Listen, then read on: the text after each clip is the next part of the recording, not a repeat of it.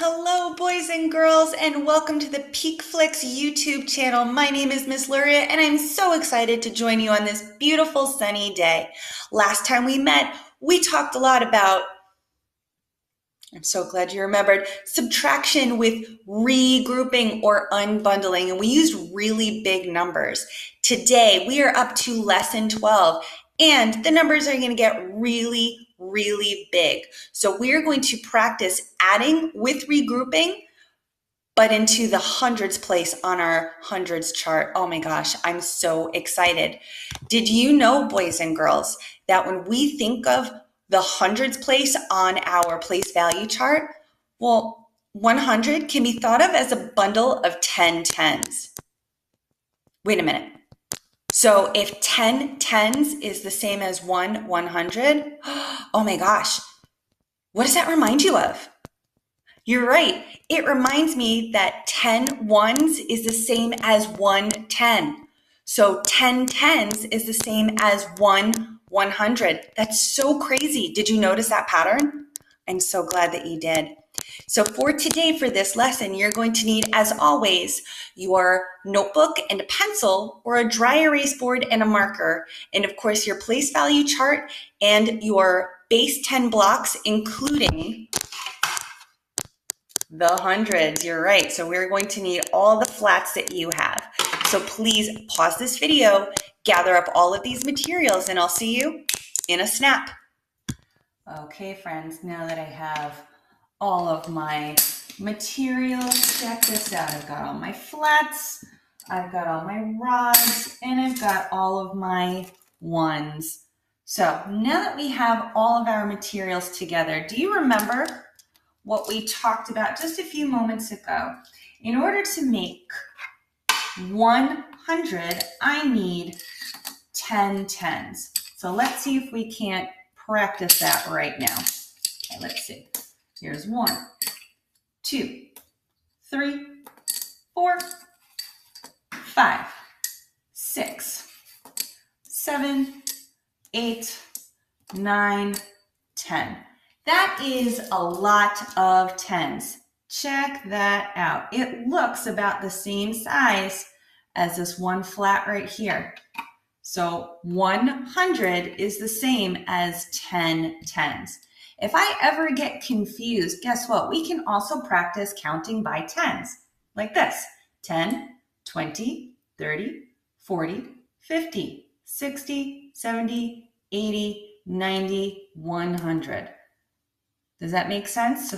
So we know that 10 tens is the same as 100 because when I count by tens, I always stop at the last one, which is 100. So these are the same. I'm going to clear my board. Okay. So when we add really big numbers, what do you think would happen if we only have 2 digits to work with? For example, 59 plus 42. Well, these numbers have a ones place and a tens place, but there's no hundreds place yet. So what would happen if these two numbers, when I add them together, what if they make something in the hundreds place? What would I do? Well, if that's the case, then I would create my very own hundreds place. But what does that mean? Let's start by building the number 59 and see what happens when we add these really big numbers together. Okay, so I'm going to start with 5 tens. 1, 2, 3, 4, 5, and 9 ones. 1, 2, 3, 4, 5, 6, 7, 8, 9. Awesome. Okay, so the first thing I need to do from here is to also build the number 42. Why? Because those are the numbers that I'm going to be adding together. So I'm going to put my 2 ones down here, 4, and my 4 tens over here. There we go. Okay, So I have the number 59 and the number 42. So let's count up how many base 10 blocks I have in each place. So I'm going to start here in the ones place, and we're going to see how many we have.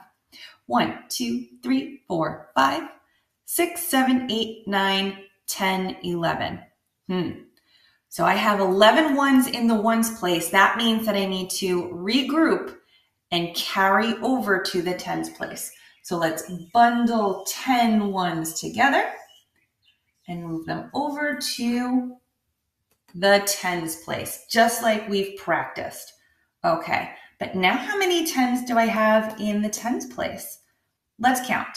1, 2, 3, 4, 5, 6, 7, 8, 9, 10. Oh man, there are 10 tens in the tens place. So that means I have to bundle those and carry them over to the hundreds place, because remember, 10 tens is the same as 100. You are correct. So let's bundle these all together and move them over here to my hundreds place. So what does this whole mess mean?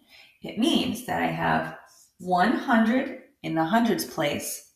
I have no more tens in the tens place because I carried them over. And I have 1 in the ones place. Okay, let's see what that would look like here on my whiteboard. So we know, because we just counted, that 9 plus 2 equals 11. And we had to carry over. Okay, 1 plus 5 equals 6. And 6 plus 4 equals 10. So 59 plus 42 equals 101, just like we did here. I'm going to take these out of the way so we can have a better visual. So check that out. 100, no tens, and 1, 1. Does that make sense? We're going to do a couple more together, my friends. So I'm going to take all of these materials, put them to the side. I'm going to clean off my board. I'm going to clean off this board. And let's do another one together. Here we go. Okay, let's try the number 88 plus 47. Okay, so the first thing I want to do is start by building the number 88 on my place value chart. So here we go. 1, 2, 3, 4, 5, 6, 7, 8. Okay, so here I have my 8 tens. Now I need my 8 ones. 1, 2, 3, 4, 5, 6, 7, 8. Perfect. Now I need to build the number 47. 1, 2. So boys and girls, I'm pretty sure some of you at home probably are realizing right now that we don't have enough base 10 blocks to make this number magic happen. But guess what? That's okay. Even though we're not together in school where your teacher could give you more materials, we're very clever here at home. So just because I'm out of base 10 blocks doesn't mean that the math stops. That means that I come up with another solution. So since I am out of 10 rods to make 40, I'm just going to use my marker because this is erasable. And I'm going to add those last 2 tens here myself. So 10, 20, here's 30, 40. See, sometimes even if we don't have enough materials, we find other ways to keep the learning happening. So just like you at home, Miss Lurie is out of the base 10 blocks, and check it out. I just modified it. So I still made the number 40. It just looks a little different, and that's okay. They're still the same thing. Okay, let's make sure we have our 7 ones. Here we go. 1, 2, 3, 4, 5, 6, 7. Okay, so now that I made the number 88 and the number 47, I'm going to count how many ones I have in my ones place and then see if I can't regroup somewhere. Here we go. 1, 2, 3, 4, 5, 6, 7, 8, 9, 10, 11, 12, 13, 14, 15. I have 15 ones in my ones place. And you know what that means? That means I can regroup. So here we go. Here's 8, 9, 10. There we go. I grouped all of my ones together, and we're going to move them over here to the ones place. Oh my goodness, do you hear me? I grouped all of my ones and moved them over to the tens place. Took my 10 ones, tens place. Goodness, Miss Luria, get it together, lady. Okay. Well, it looks like I have a whole mess of tens in the tens place. I bet you we can probably regroup some of these. So let's count to see how many tens we have in the tens place. 1, 2, 3, 4, 5, 6, 7, 8, 9, 10, 11, 12, 13. Oh man, I can definitely regroup. So I'm going to draw a circle around 10 tens and carry them over to the hundreds place. All right, so how many hundreds do I have in my hundreds place now? I have 100 in my hundreds place. I have 3 tens in my tens place. Nope, I'm actually going to write them down here in these boxes. 100, 3 tens, and 1, 2, 3, 4, 5 ones. Perfect. So what would this look like if I were to add some numbers together? Okay, so we know from our mental math lessons that 8 plus 7 equals 15. And I regrouped my ones and I carried them over because I was able to make one extra 10. And 1 plus 8 equals 9, and 9 plus 4 equals 13. 3 tens and 100. Does that make sense, boys and girls? I figured it would. You guys are super, super smart. You are awesome mathematicians. So here's what we're going to do. We're going to do one together. So I'm going to clear off my board, get your materials together. We're going to do one together. Here we go. Okay. Get this off my board.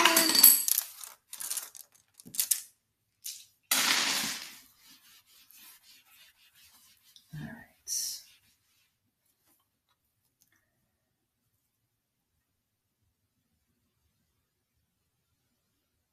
Great. Okay, let's write this on our whiteboards. Let's do 77 plus